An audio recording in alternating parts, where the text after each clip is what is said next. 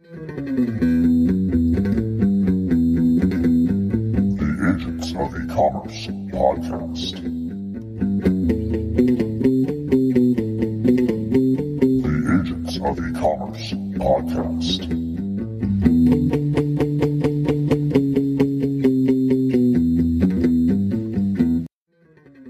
Hello and welcome to episode Lucky 13 of the Agents of E-commerce podcast. Thank you so much for joining in. Today we have Allison Ferguson, who's the principal consultant of loyalty and activation with Merkle. We have a great conversation here about COVID-19, loyalty, how brands are evolving their relationship with customers, and the types of tools and technologies we can look forward to in the future of loyalty. So please enjoy and let me know what you think. Welcome, everyone, back to episode number 13 of the Agents of E-commerce podcast. I have a special episode today. I'm with Allison Ferguson, who's a principal consultant with loyalty and activation from Merkle. Say hello, Allison. Hi, everyone. So nice to be here with you today. Awesome. So Allison and I go back to our days at Accenture. When I connected with her, I think over some opportunities, might have been with Synchrony or a number of different financial services firms, but she impressed me back then, and she's definitely done a lot of great things since. But why don't you tell us a little about your background, Allison, and how you got into loyalty? Hey, yeah, sure, Eric. Again, thanks for having me today. I've actually been in loyalty before loyalty was cool, as they say. Really came about it early in my career in Atlanta at the Intercontinental Hotels Group. A great company with a lot of brands. And I was, joined pretty soon out of my college degree in economics. I had planned to work at the Federal Reserve Bank and be an economist, and found marketing more interesting and perhaps better paying. So I started my career early there as a database marketer and a marketing analyst for IHG's Priority Club.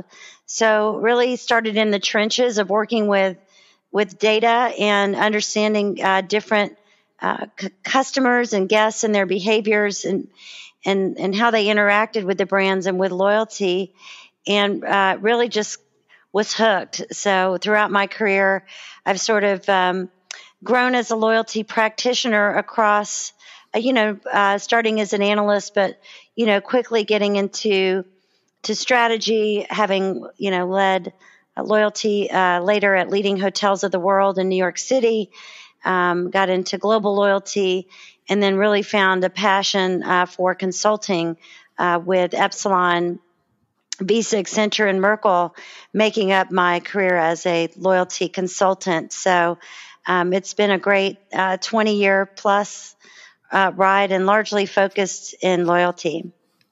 Awesome. Yeah, definitely. You have an extensive experience, and we're hoping to pick your brain a bit today on how loyalty has evolved, particularly with COVID.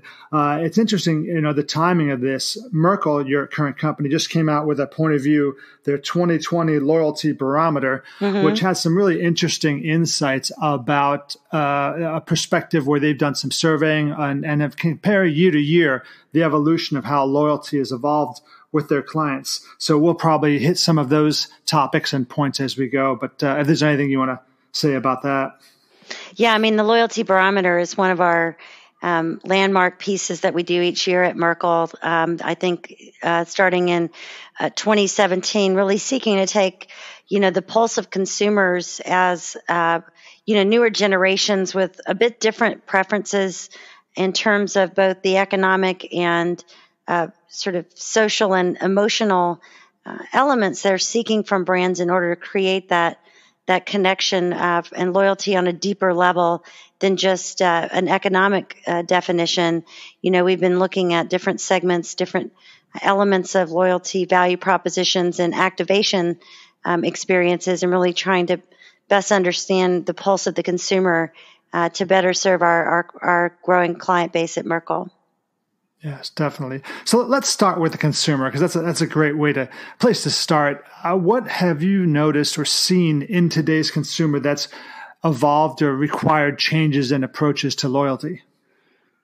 Yeah, I mean, that's a great question. I mean, specifically, this is a tough year, right? I mean, it's a tough year on a lot of levels, and kind of steering away from the sort of tragedy of it all, it's really been a year of different experiences happening for brands as they interact with consumers across a number, of fronts. So if we're focused kind of on, COVID and hopefully soon emerging from COVID, we're seeing consumers on one hand really seeking out an economic value proposition that's pretty direct and valuable to them as ever, but they're also beginning to give us signals that they're choosing which brands they want to do business with based on things like gratitude and like-minded values and thankfulness and things of that nature. So while we would always expect that loyalty strategies and programs would have some level of economic value, we're also seeing indicators that consumers are being more open in the brands that they'll do business with, of course, because of the digital frontier and time at home during COVID, leading to more browsing behavior. But they're also looking for brands that not only meet their needs and offer a good value proposition, but also brands that care about diversity, that say thank you to their customers, and also those that perhaps share similar values. Yeah, the focus on values is always been there, but it just appears to be a real serious consideration of consumers nowadays, that their brands that they do business with align to their political and maybe social philosophies. Yeah, I think that's right. And some loyalty pioneers we might think of in the space, such as I'll use REI as an example, brands like REI or UGG, some brands we do business with and some we don't that I may speak about. But, there have been these kind of classic kind of brands that are all about community and the values of sustainability or outdoor healthfulness or what have you, or even stronger beliefs such as Nike, that really were kind of trailblazers in this idea of identifying with a brand on a deeper social level. I think that's becoming more prevalent, although a brand doesn't have to be, of course, political to earn loyalty, but a lot of brands are seeking to really create a deeper meaning and connection in consumers' lives. Definitely. And I think companies like REI, as you mentioned, are out there in the forefront of committing to social causes. I think, I saw a recent statistic that 71% of consumers say they will lose trust in the brand if they perceive that it puts profits above people. So it's not only about what they believe in, but their actual business practices as well. Yeah, and it's interesting as marketers to reflect on how that can impact not only our messaging, which is, bringing forth the things we're doing to support people in our companies and give back into a responsible community giving and social responsibility, but also how do we look forward in our value propositions and the sort of programmatic offerings we put in front of consumers in a way that allows them to participate in those activities and show that we're not only giving them value, but we're caring about the people who we employ or that are in our community in a bigger way. I mean, Chobani's yet another example of a brand we admire at Merkle, and certainly a very shining example of a future vision of not only a new CEO, but a new kind of way of thinking about business and community. Definitely. And I think, you mentioned some of the brands that you think are doing it right. Who else do you think is making the right moves right now in this moment?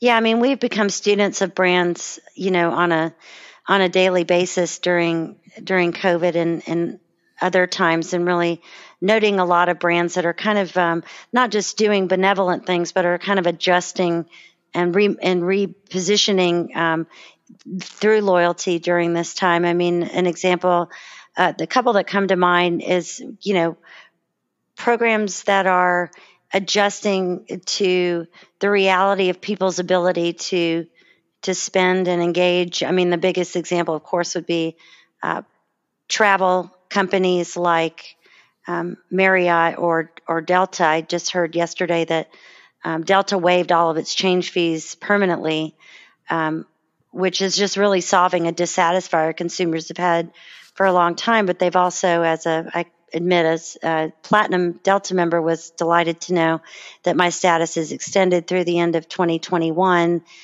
Certainly with Bonvoy, it's a similar situation, and other brands are doing this as well, is really thinking more generously about the fact that I can't travel right now, I'm not traveling right now, and certainly not wanting to cause me any loss in my status or relationship with them at this time.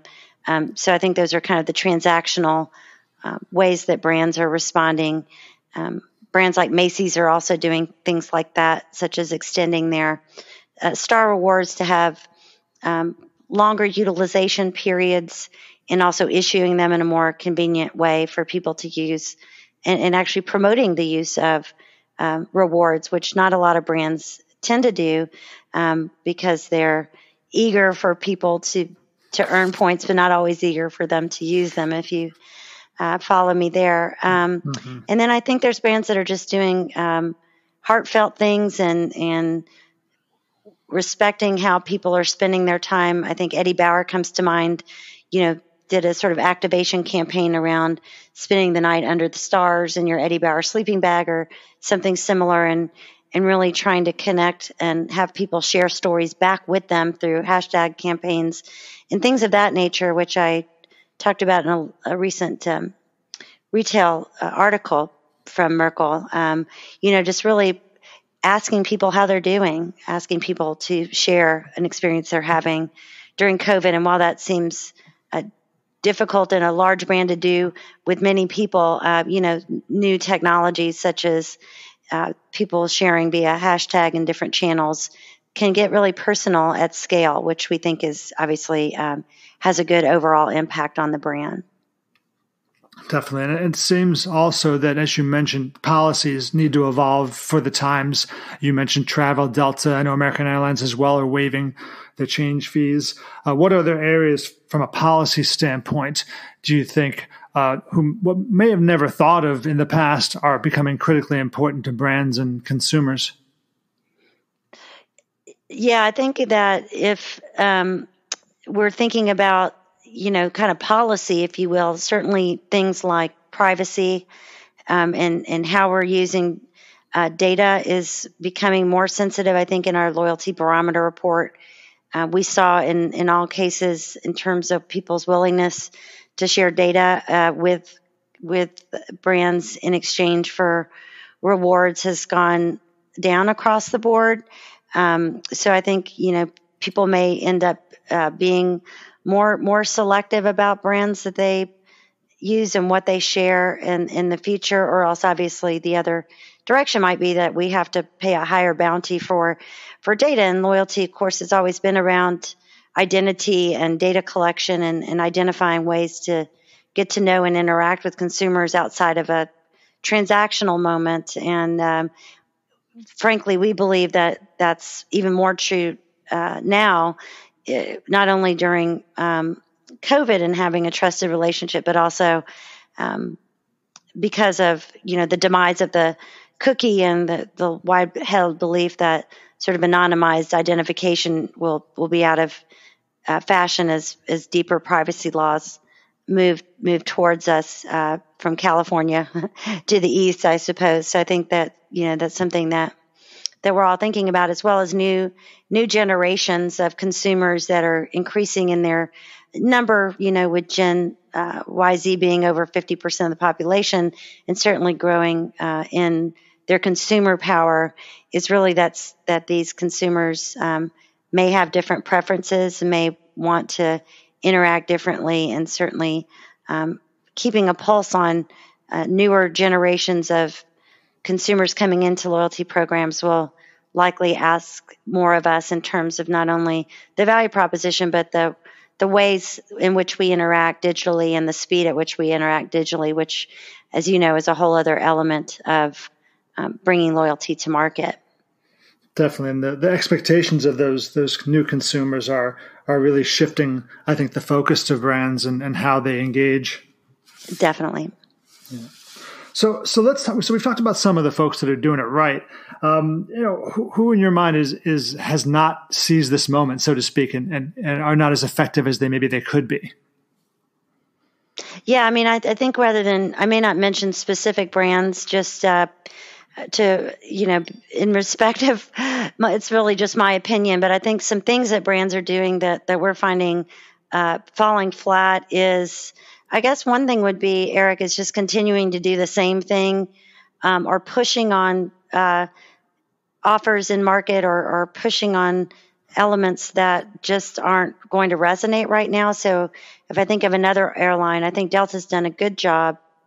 I think another airline that I've observed did maybe less of a good job in that we noticed that they kept sending out offers to purchase miles during this time, and it seemed more motivated by that airline and their need to offload miles or keep the miles moving, so to speak, and really just seemed a little off color to us as a promotional move. So I think that probably fell a little flat with us, or brands that we've seen, that some that we work with and some that we just kind of study, who really seem not to know what to do at all, and kind of are trailing behind, and perhaps don't have the infrastructure to move that quickly and sort of change policies or change direction nimbly. I think some brands and teams were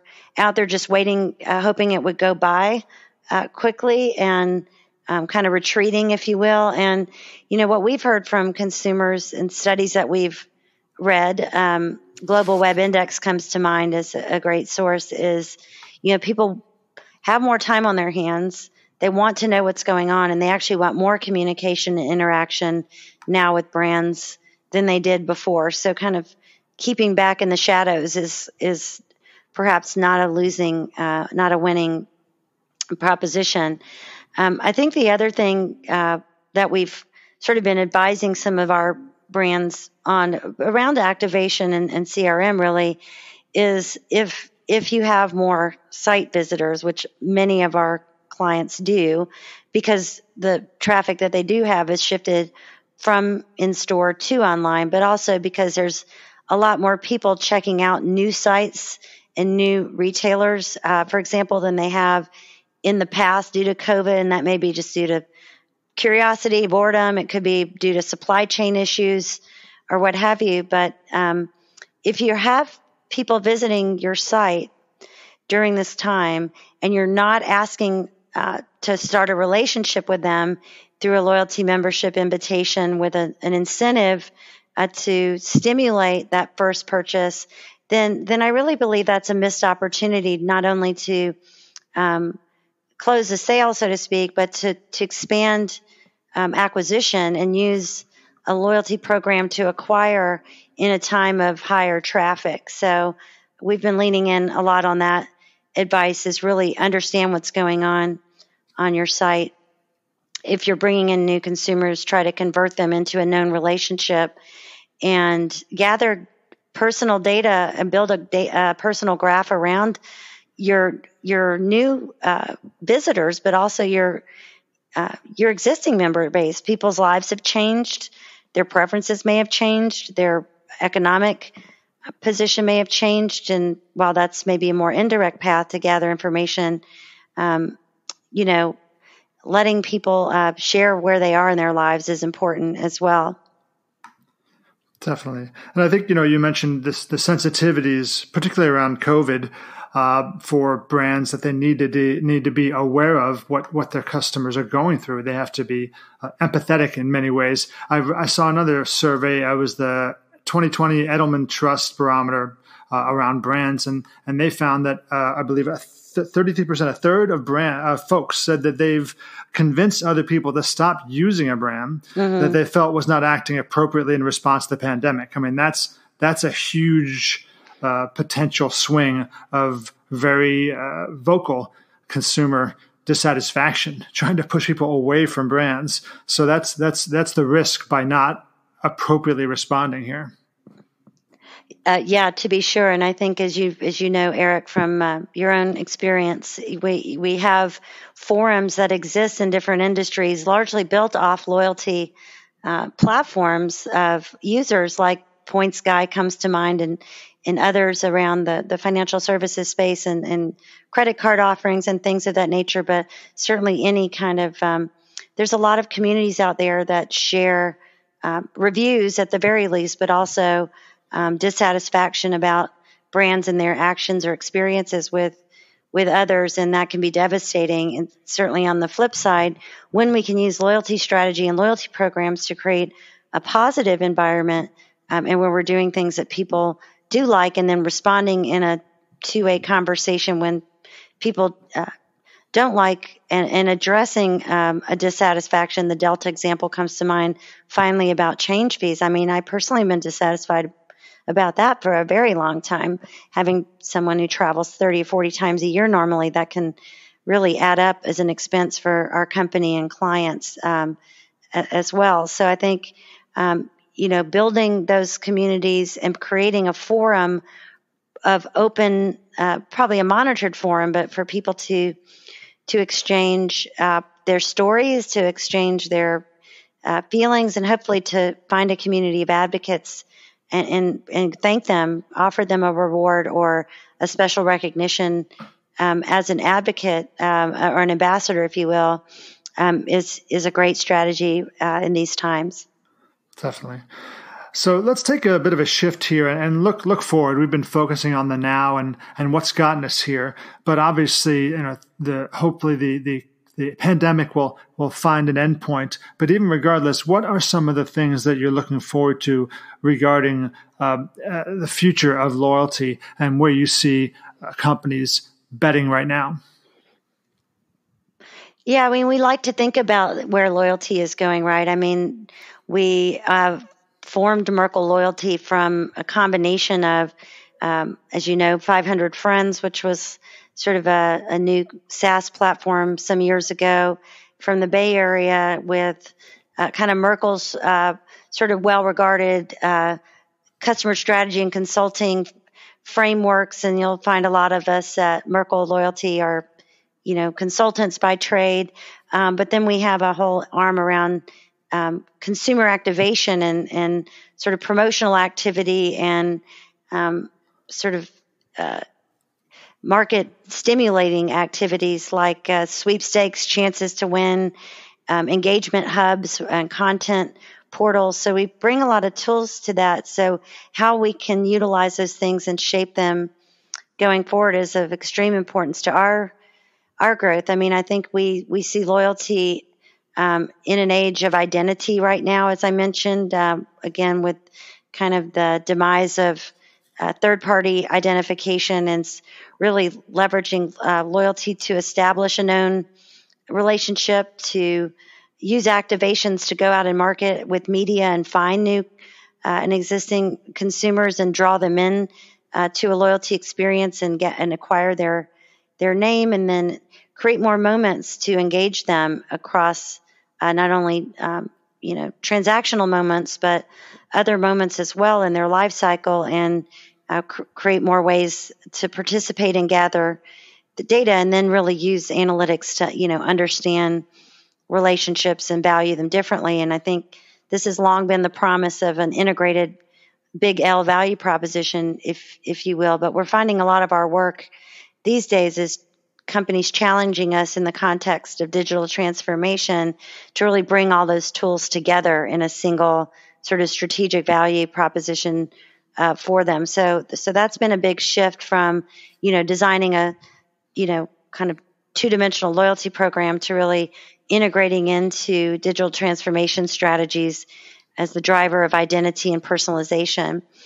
So I think that's been a big change. And then, kind of looking forward, We see brands, winning brands, really building meaningful partnerships with one another for consumers, finding ways to increase ability to earn rewards quickly and really bring utility back to loyalty programs. But also an area that I'm particularly interested in is how can merchants and retailers collaborate better in a channel-friendly strategies across those same kind of topics, because we still see retailers and manufacturers kind of arms crossed, staring, at each other. And meanwhile, brands like Amazon are, constantly innovating around bringing merchants to the forefront, building portals within their site for merchants, and creating experiences for merchants as a service, and really, we believe a more collaborative environment between retailers and merchants will be critical going forward. And loyalty has a big role to play in how incentives can be done more efficiently and profitably there. I guess in the future, 10 years out, who's to say? But I think, we talk a bit about headless technology and loyalty in the future, the ability to experience a loyalty value proposition outside of the confines of a specific brand's site or app, through different devices and sort of a distributed value proposition. That's getting a little pie in the sky, I guess, but it's something we think about as a team to really push ourselves for innovation, to think how brands could interact with consumers in the future. Definitely. I think, with innovation and the technologies that exist today, where are some other areas you see brands looking to explore when it comes to new technologies and loyalty? Yeah, I think with loyalty, we talk about a little bit about the moment of truth is kind of a dated concept, but, we talk a little bit about the moment of commerce, and are talking with brands here and there about how loyalty can become more connected to the point of payment, to bring offers more to the point of decision in that sense, and activate as close to a decision as possible. So while we want the value proposition to spread across more moments of creating a relationship, gathering data, participating in product trials or reviews, referring others, like these sort of non-transactional engagement activities we want to put within the wall of the loyalty program experience. We also want to create more value in things like currency by making it more fungible at the time of purchase, more able to be utilized, because we found in our loyalty barometer report just year over year that the number one dissatisfier and turnoff for loyalty programs is that it takes too long or it's too hard to get a reward. So a reward to today's consumers should be something transparent, consumable, and portable, really. And there's some distance to go to kind of get to that level. And as I mentioned before, I think brands just, figuring out how to bring all this together is kind of challenging, meaning, I have my media budget, I have offers and discounts, I have loyalty, and there's a lot of disparate sort of promotional and strategic initiatives around the customer are kind of chaotic.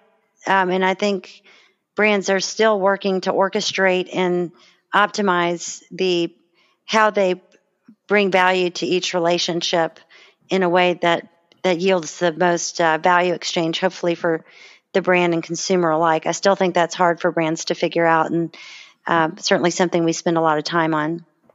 Definitely. I'm sure there's lots of roadblocks and bottlenecks in that process, whether it's technology or data or strategy. All of it has to come together pretty cohesively to execute programs like that.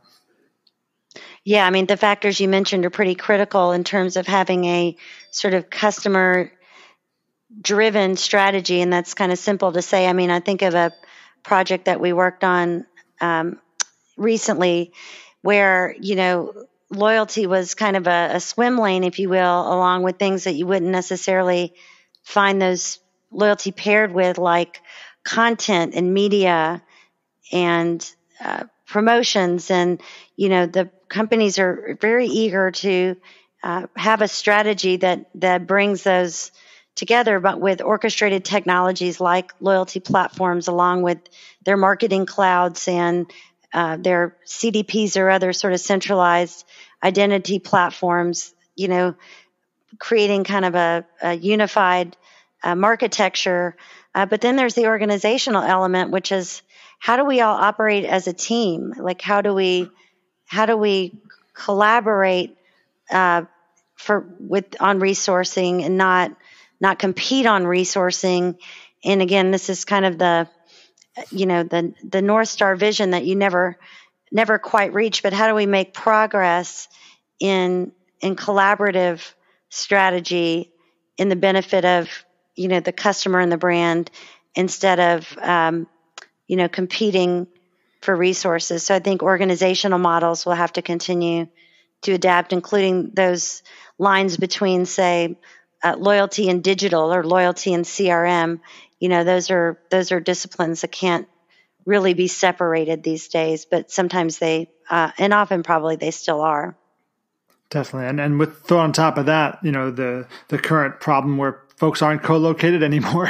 And so you have the whole communication challenge on top of everything else when you're trying to execute as well. Yeah, we certainly been thinking about that too as we work with clients on large scale, high impact engagements within their organization. We've been toying with the idea of, what we're calling always on collaboration with our clients, which is, the way consulting works, as you already know, Eric, sometimes as we go and we drop in on site and we gather our, data and information and we go off in our pods or what have you and come back later with an answer. But I think, in a distant, remote, distributed work environment, I guess you could call it, we all have to think about ways to collaborate in real time, meaning, collaborating on work while in progress. And it's like Agile usually refers to things more on the technical side. Is like, how do we collaborate on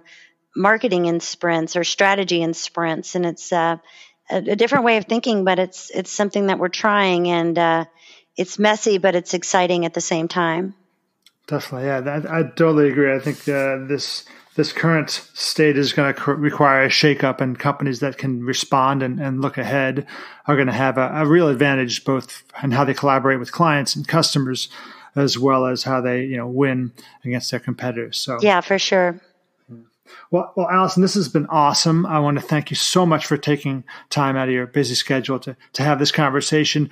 Where can folks find you if they want to reach out and get in touch? Oh, thanks. Yeah, we're certainly always glad to hear from anyone in the market here at Merkle. My personal contact information is acripps at merkleinc.com. You can also check out Merkle, our site, and go to our loyalty channel on our site and read a lot about the perspectives I've talked about here, see some of our work. And like I said, I just recently published in Retail Wire, so you can check out the article there. We'd always love to share our loyalty barometer report, so anyone can just reach out to me directly or to Merkle, and we'll get that to them right away. I really think what you're doing here is great, Eric, and really appreciate you having me as your 13th guest. I'll take that as a lucky number. Yeah, right. We're not like hotels where we skip the number 13, which I never. Maybe you can explain that to me, but I still think that's the weirdest thing. Yes, it's ever. The 13th floor, no matter what you call it, if you're a logical sort, right? I know, right? It's like it just disturbs me. Hey, well, thank you very much, Allison, and we'll be looking to talk to you folks in the future. Thanks, Eric. Be well until then.